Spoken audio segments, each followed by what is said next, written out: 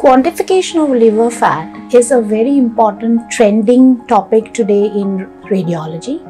Many of our patients are well educated and they want to know that what is the amount of fat is there in my liver, what do I need to do about it, and how I need to come back for follow-up. So we need to give them all the answers. As you can see here in this case, the liver definitely looks fatty in this patient, but I'm not too sure. So what do? I go back with this I9 machine and I compare it in a normal scenario. When I compare with the kidney, I'm not too sure. It is not very contrasting. Definitely it looks fatty, but I'm not too sure.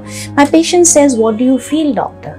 So what do I do next? I have another feature in my machine which tells me the HRI. So here, instead of visually comparing the liver with the kidney, I compare it with the tool which Mindray provides me, which is called Hepato-Renal Index.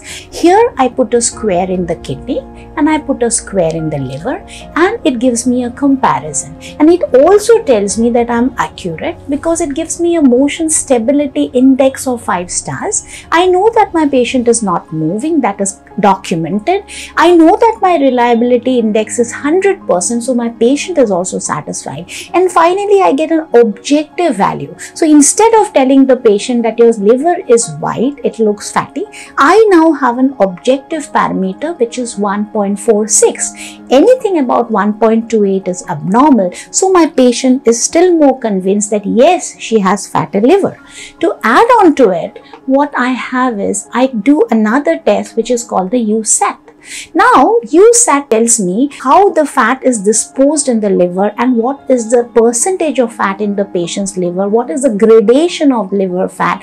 And by that, what I mean is that I select an area in the liver and then I press a button in the machine, and when I press a button in the machine, it gives me another screen there for the elastography measurement. So this screen is my reliability map, this tells me, and this is my USAT map, the fat composition map.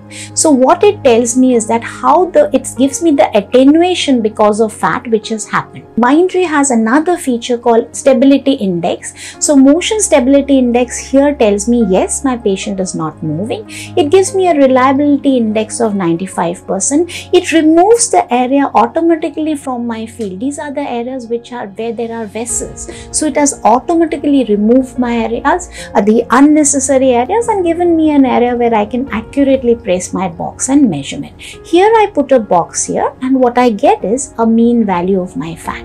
So it tells me that my USAT mean is 0.81. That means my patient has moderate hepatic steatosis. So my patient gets an answer that she has fat, it has been confirmed. She knows that it is moderate fatty liver, so she is more convinced. And then I know that there is a chance in these cases that if I want, I can go for an elastography. If my patient doesn't want that, she can definitely come for a follow-up. And in the follow-up, this value is what the patient would like to know, because what have I improved in over the years and over months, whatever she has improved. And then one more important thing is this whole color.